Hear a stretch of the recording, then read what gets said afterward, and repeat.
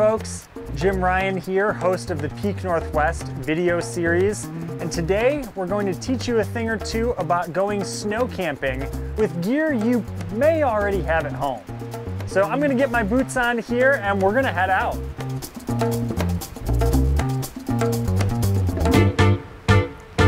Alright, so tip number one. Even if in the summertime you feel good going like 8 or 10 miles into the backcountry to set up camp, pick someplace easy for your first snow camping destination. Today we are up near Mount Hood and I've picked a super easy access spot just a short ways from the road. So I'm going to grab my tent, my sleeping bag, and head on out.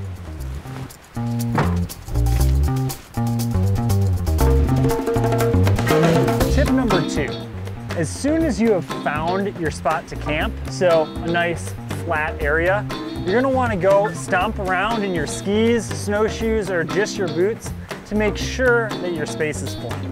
This is a lot easier if you have snowshoes or skis. The more that you can do of this at the beginning, the happier you're gonna be once your camp is set up. But it does look very silly.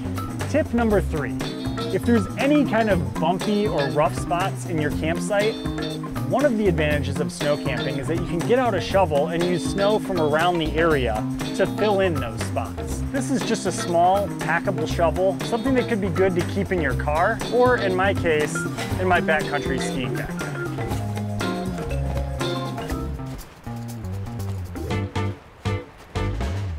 Tip number four. It's obviously great if you can get your hands on a winter-specific tent, but for a day like today, when it's pretty nice outside and not that cold, a more standard tent like you may have at home, such as this one from REI, is probably going to be all right.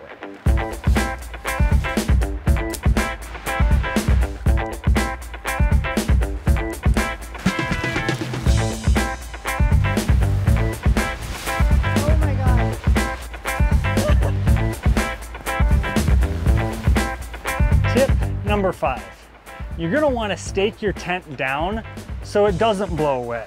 And the little stakes that come with your tent, they're not gonna do much for you in the winter time. So I've brought along here some ski poles and trekking poles that are gonna do a little bit better job of making sure our tent doesn't go anywhere. Tip number six. Once you have your tent properly anchored down so it's not going to blow away, it's time to get your gear out of the elements and into the tent.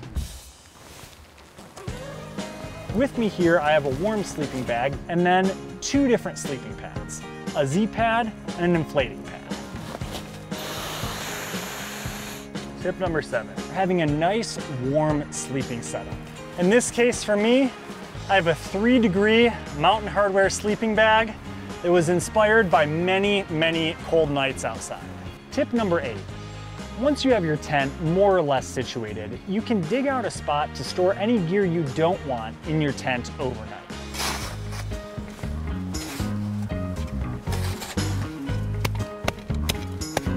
Once you've shoveled out a spot for your gear, it's time to stake out the vestibule to have an actual place to put it. In this case, I'm going to use part of my shovel because I ran out of things to stake with.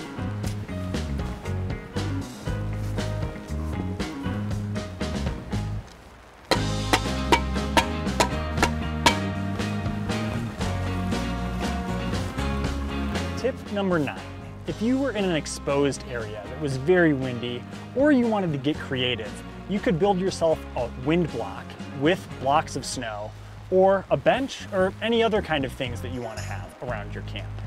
I'm gonna forego that step today because, as you can see, it's starting to rain and I'm gonna get inside my tent here shortly. Our 10th and final tip is using the snow to make ourselves some water. So I have a little baby backpacking stove. I'm gonna get this sucker set up and get to boiling some water.